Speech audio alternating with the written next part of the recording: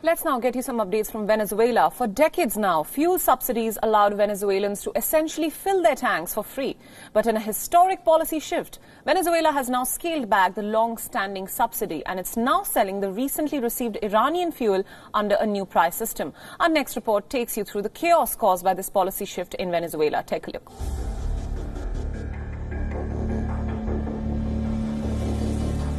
Venezuela was known for having the cheapest gasoline in the world.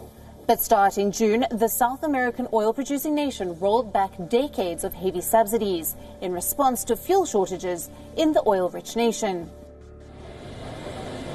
The new model features dual prices, dollar payments and private import permits, ending the state's 50-year monopoly on fuel supply. As the black gold receives an unforeseen price hike, stricter identity controls are put in place for subsidized fuel in the oil-rich capital, Caracas. In this two-tiered system, drivers can buy up to 120 litres per month in local currency, but have to pay $0.50 per litre above that amount.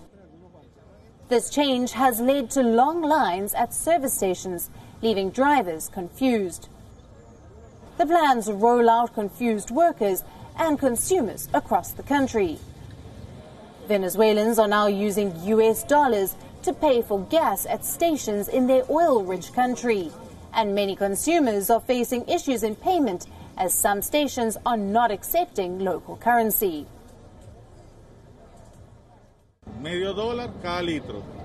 I only had $3, which was 6 litres of gasoline, according to the rate. But it's still bad and very poorly organized, because we're in a super-rich petroleum country. But this poor organization that we have at the government level doesn't help us at all. Several stations in Caracas remained closed as staff and security forces meant to oversee the distribution were awaiting instructions from state-run oil company Petróleos de Venezuela, known as PDVSA.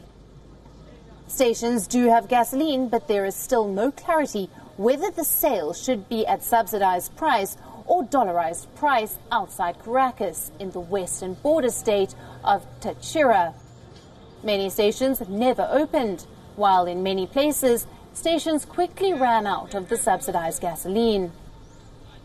Scarcity encouraged a black market, forcing people to pay at least $2 per litre. I don't think we can trust anything because there is discrimination as for those people who do not have the homeland card. It seems that we do not have rights. Iran defied U.S. threats and sent 5 tankers of fuel to Venezuela, which is suffering from a gasoline shortage.